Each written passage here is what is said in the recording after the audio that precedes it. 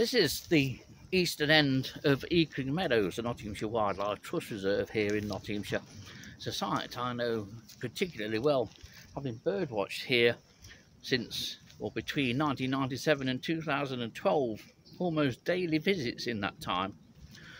As I was driving past not half an hour ago, I noticed that one of our most beautiful and rarely mentioned spring flowers seems to be putting on a really good show here.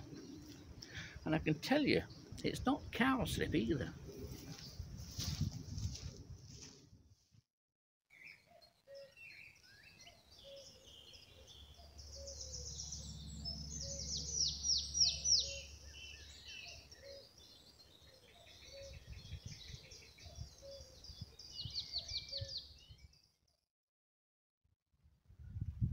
And this is that flower.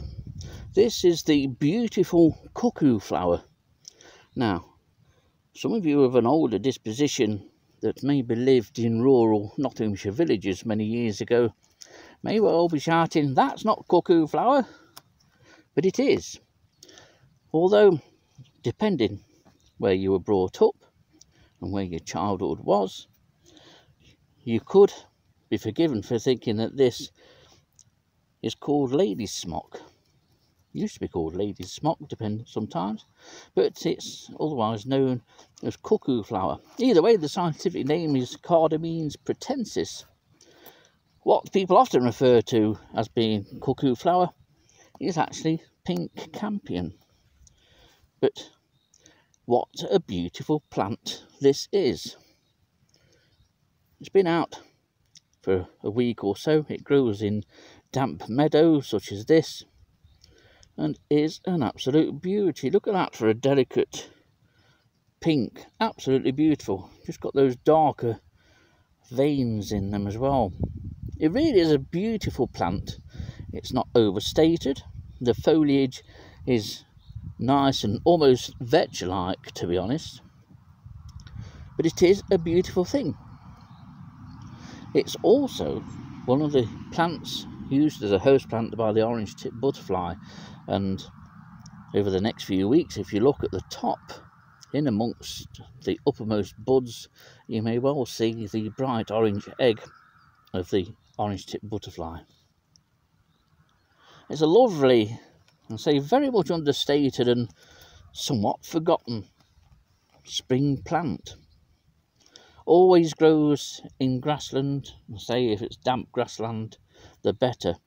And it's a plant that's probably, like many other meadow species, is somewhat in decline due to the fact that its habitat has been ploughed over, or has been ploughed over in large amounts over the past number of decades.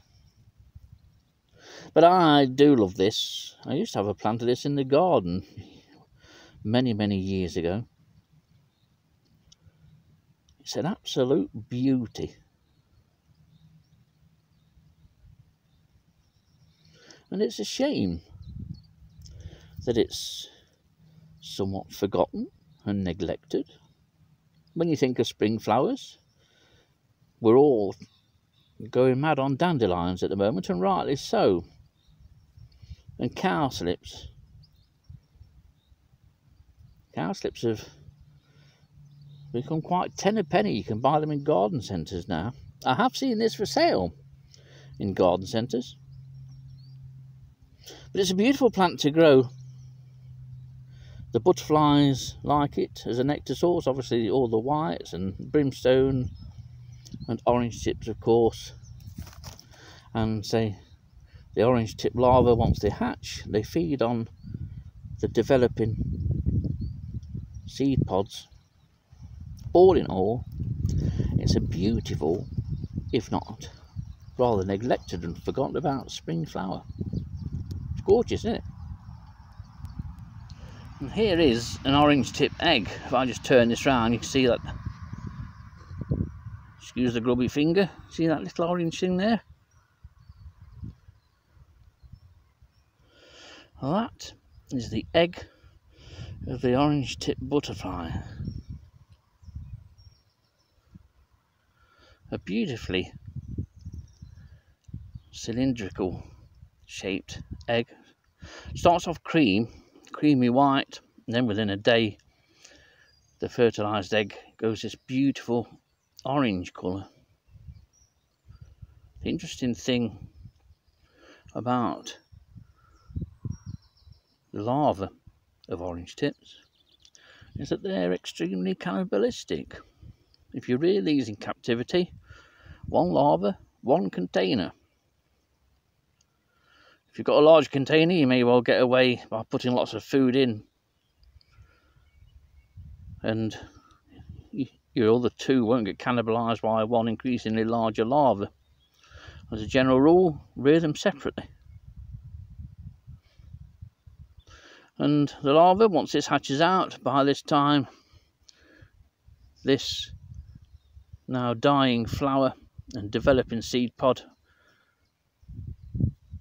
will provide food for the larva. The larvae are very easy to find, quite well camouflaged, but easy to find on the heads of both cuckoo flower, which is Cardamines pratensis, and also jack by the hedge, which is the more familiar egg-laying plant in woodland situations. I can't remember the scientific name of jack by the hedge, but Google it and it will appear as if by magic.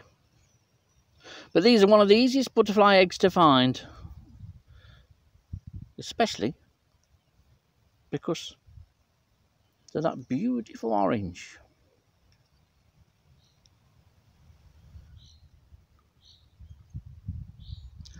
As I sit here and film this, there's at least 2 male orange tips. One that's to the left of me now, another one you might be able to see heading towards us in the screen, and they're flying low amongst the cuckoo flower looking for females. Females that are resting on the flower. Here it comes. Hopefully it's gone to the left of me. But a meadow like this, and the next meadow down here at Eagle Meadows, is just the same as this. So now's the time to get out and have a look in your local meadowland for this beautiful flower. It really is one of those forgotten gems of spring, really. That's Cardamines pratensis, the beautiful cuckoo flower.